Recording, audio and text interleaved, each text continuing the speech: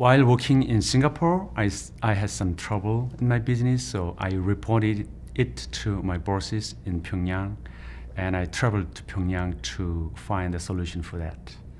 And several of my bosses, told me that South Korean, Japanese, and American intelligence are very active in Singapore, and very important information is being leaked from our representative office.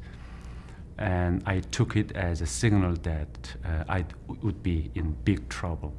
So I traveled back to Singapore very quickly and talked to my wife that this is the signal that I would be, in great trouble.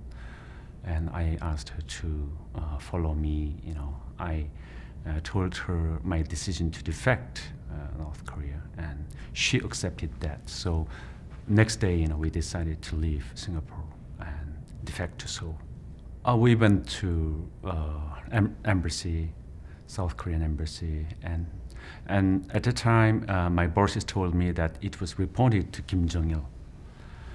So I took it very serious, problem, and also I sensed that they, finger pointed myself, as the guy who leaked this information. So I decided to defect, and it didn't take too much time for me to come to Seoul.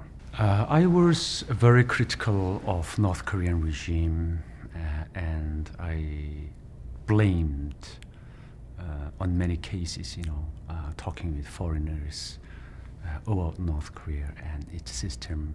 Not leaders, of course, but indirectly I talked very ill of North Korean system, and I thought that kind of accusation or my behavior was the problem. 서울에 도착해서 그 국가안보전략연구소, 그전에는 안보정책연구소였죠. 여기서 일을 시작을 했고, 지금까지도 한 연구소에서 북한 관련 그리고 국가안보 관련 일을 하고 있습니다.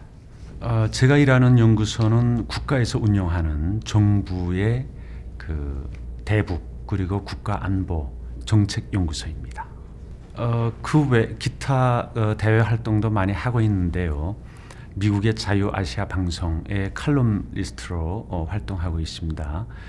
자유아시아 방송에 김광진의 대동강 이야기라는 코너가 이제 마련되어 있고요. 그 코너를 통해서 북한 유머 그리고 은어를 통해서 북한 사회를 이해하는, 그리고 북한 주민들에게 외부 정보를 알리는 그런 일을 하고 있습니다.